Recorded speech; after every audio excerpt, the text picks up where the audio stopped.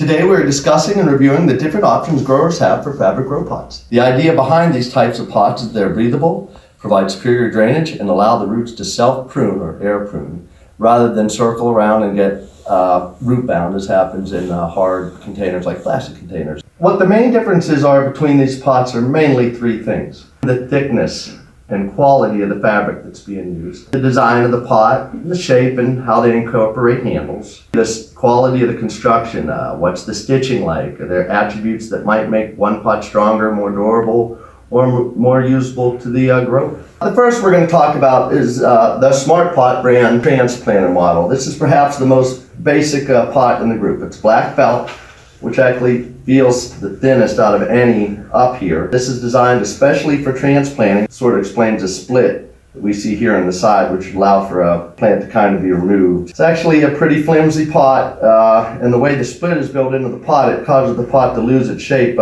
easily. No handle, kind of thin, but again, with Smart Pot, very popular. The second pot is the Phat Sack brand, and this is their transplanter model. This Phat Sack Transplanter is really nice. Pretty heavy duty thickness of the fabric, and the stitching and construction and quality is much better than all the other pots up here. Top, these pots are actually folded over and triple stitched. This allows the pot to hold its shape better, and especially once it's filled with your choice of growing medium cocoa, potting soil, works great. Handles on the side here to make moving the pots around much easier, so this Phat Sack Transplanter would make a great choice for any grower, but what makes it extra nice is their transplanter design. The Phat Sack has a velcro seam here on the side. This would allow the grower to just completely release the plant from this pot. Exactly what you need for transplanting applications. A smart thing they have done here is that the seam is not right at the connection point. The Phat Sack construction has a sort of extra fabric here, which is going to keep the velcro seam much cleaner. The third pot, this is the Geopot brand and their transplanter model. It feels a little softer than the other pots I have here. Similar in thickness to the Phat Sack, but this Geopot fabric might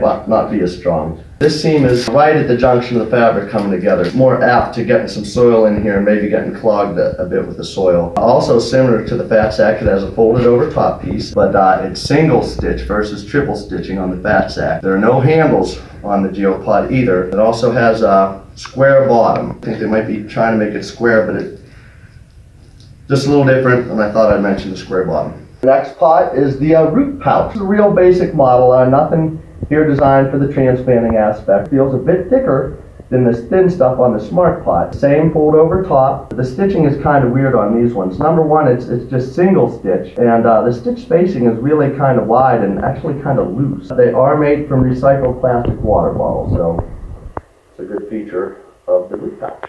The next pot we're going to go over is the standard Smart Pot. The fabric is actually pretty thin, and there's no fold at the top to help keep its shape, and there's no handles. I think a lot of people buy these Smart Pots because that's what I need, a Smart Pot. That's what they search for, that's what they find. I really think if the grower was smart, they would be watching this video and learning what's up. Our sixth pot we're going to look at is branded as the Gro Pro. The fabric is kind of middle of the road thickness and maybe about the same as the root pouch. It doesn't really have a folded over edges, but it has this extra stitching, and I imagine that might help it to keep its shape a little better, not as much as a fold over would. There's no handles on this one, and that's the Gro Pro. The seventh pot we're going to look at here is the Phat Sack basic model. I would say the fabric on this is similar to the Gro Pro and the root pouch. No fold over at the top, but it does have some nice handles, which if you've grown in these kind of pots is a really nice feature. This basic Phat Sack is by far the lowest priced fabric grow pot in this comparison. The eighth pot we have here is the Dirt Pot brand. Again, this is a basic model. The fabric is pretty thin and flimsy, similar to the Smart Pot. No handles and no fold over at the top. Does have the stitching here. What is a bit troubling about this pot is it seems to be the one that is put together with the least amount of care. Pretty shoddy workmanship. The seams don't quite match up. This one has a little thread hanging out the end. My least recommended out of all these fabric grow pots, just because of workmanship. Finally, I want to show you how crazy some of these pots can get for some of the bigger growers. The Phat Sack company has sizes that range from 1 gallon, 2 gallon, 3 gallon, 5 gallon, 7 gallon, 10 gallon, 15 gallon, 20. Check out this 25 gallon size here, up to 65 gallons. These things get huge. Imagine the tree you can grow in this thing. All the way up to 100 gallon. We even have 200 gallon sizes of these things. Super thick, super stitched up, just great quality.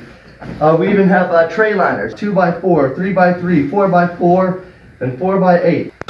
Well, that's it for now. Hope I've given you some information that you can use to make your garden grow the best it can. As always, we're here to help at HTG Supply. Subscribe to our YouTube channel, like and follow us on Facebook, Instagram, and Twitter. But of course, visit any of our HTG Supply retail stores and the pros there will get you growing, or visit us online at htgsupply.com. Thanks. Bye.